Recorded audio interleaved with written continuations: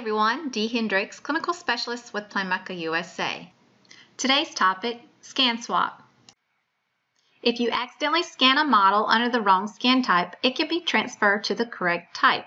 You'll notice here I have on the screen a lower, which will scan into my upper, but we need to transfer that to my lower.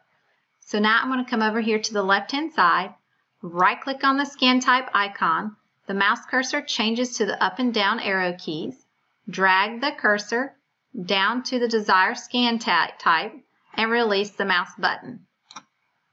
Then a little box here opens up. Would you like to swap the upper and lower scan model data?